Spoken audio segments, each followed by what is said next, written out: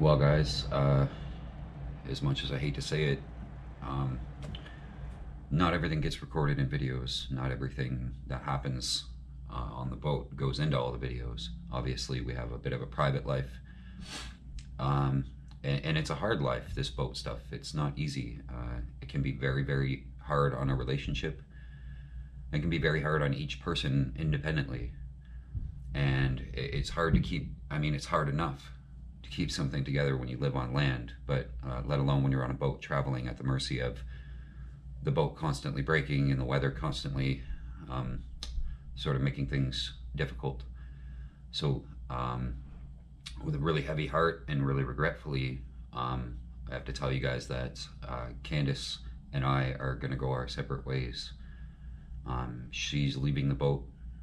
Um, it's been one hell of a ride, obviously. We've had some memories that'll last us for the rest of our lives. The experiences we got to share together, obviously, they'll be with both of us forever. And that's pretty amazing. No regrets there. But um, this Friday, I'll release another episode as planned. But as for what happens next, I don't know. I've never cruised alone before. I don't know if I can.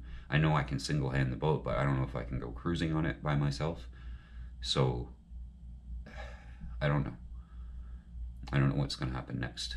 And I thank you guys for, following us this far and helping us. And we've got patrons and Facebook messages and YouTube subscribers. And I'm so thankful that we got to share all this with you guys. But I don't necessarily think it's over. I think I need help.